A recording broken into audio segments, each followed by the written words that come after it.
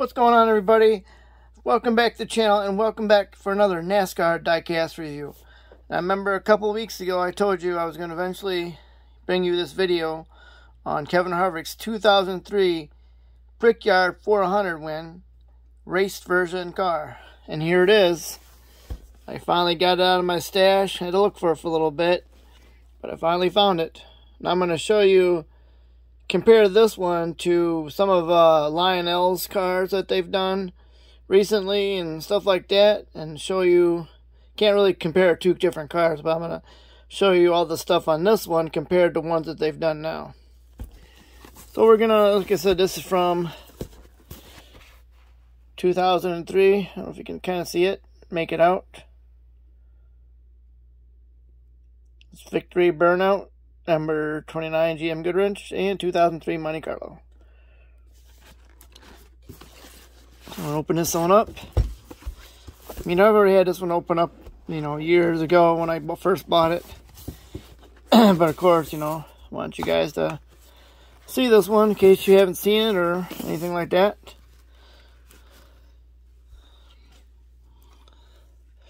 But here you go.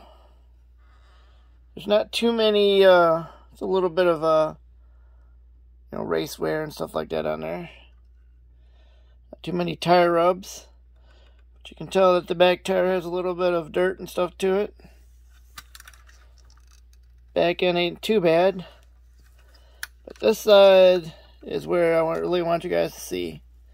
Got the big old tire rub right there. And this is where the tire exploded when he was doing his burnout.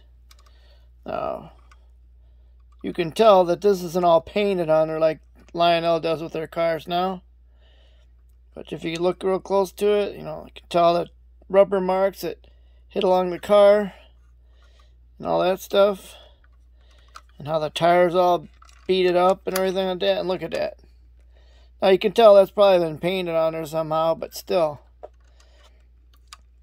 The tires all coming apart and everything like that. And melded and all that kind of stuff, or this part's coming up, and right there, I mean, that's the kind of detail I want when they have these checkers and wreckers cars. That's what I want. I don't want to buy a diecast car and have the thing like just painted on there and make it look like it was all wrecked. And even like Dale Jr.'s he had a checkers and wreckers, I think it was a Bristol car, where he had half of his front fender was ripped apart and all you could see was the hoses and stuff like that.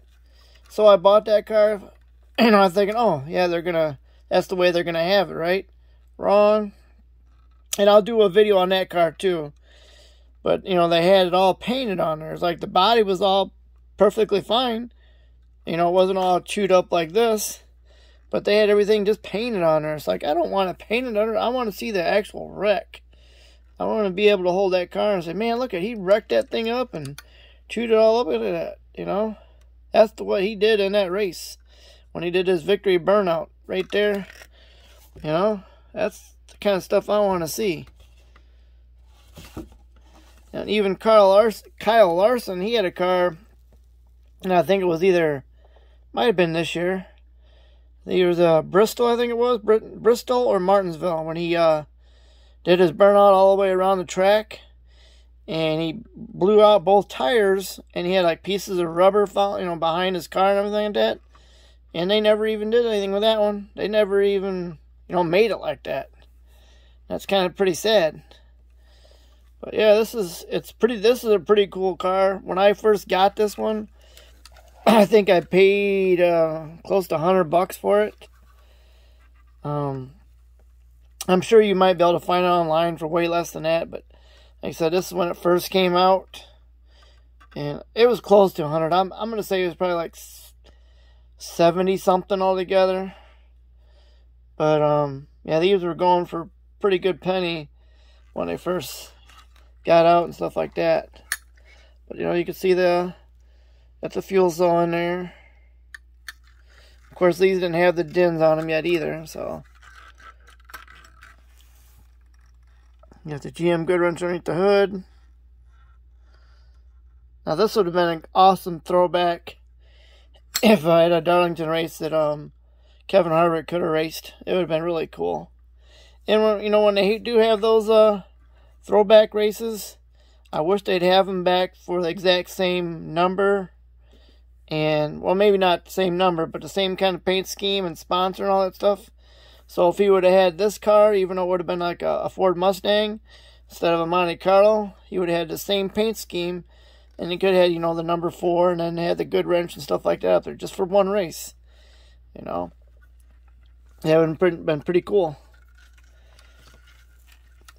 But yeah, I mean, it's, you know, this is a great example of how Action did their cars back in the day compared to how they do it now. You know, they really were good at getting all their details and blowouts and race version stuff. Compared to now, everything's just like just painted on there, and they got these checkers of records, and that's just all painted on there. It's not even, you know, metal's not even all banged up like this. You know, that's what's great, what they did then compared to what they do now. So they get paid more money to make these things, but they are less at their attention to detail. So, but yeah, this is a great car to add to your collection if you could find one of these cars online somewhere at anywhere, Mercari, eBay. I wouldn't go there, but you know, if that's what you prefer, that's fine. But you know, like I said, it's a great addition. I'm sure you could probably find them a lot cheaper than what they are now or what they used to be back then. But you know, I really like this version of this car that he raced. I like the silver and black. I think it looks real cool. But there you have it. Thanks for watching, and I hope you enjoyed the video. And please like or subscribe to my channel. And give me a thumbs up and hit that notification bell. We'll see you guys in the next video. Bye.